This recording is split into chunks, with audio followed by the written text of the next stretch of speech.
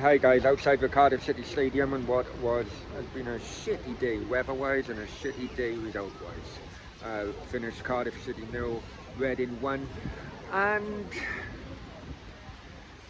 unsurprisingly, you guys know that I've been crying out about lack of creativity in the midfield. And one of those creative midfielders in which Mick McCarthy released in,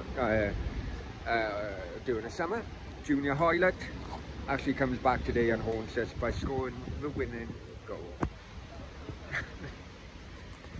You know, fair play to Hoylett, he didn't celebrate. There's a lot of love between Cardiff City fans and Junior Hoylett for his time here. That's 5 defeats now on a bounce. Neil Harris got sacked for 5 defeats on a bounce. Now, I am not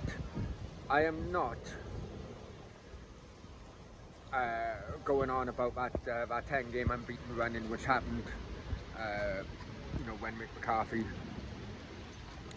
took over. That's a completely different squad now, in which he was at. This squad is very, very weak. Certain areas today. He still plays 4 centre-backs across the back line. He still drops a recognised right back, still drops a recognised left back, and he played 5 centre-backs on Tuesday. I heard one of them is injured. I also hear he may have been injured simply because the West Brom strikers would give him such a runaround that he's still dizzy after Tuesday night. Anyway, it was a better performance than Tuesday night, but it's a weaker opposition.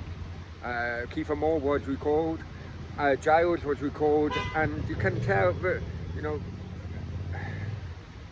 it's such a difference Kiefer Moore gives to the team, and I don't really understand why Kiefer Moore's been dropped in recent weeks.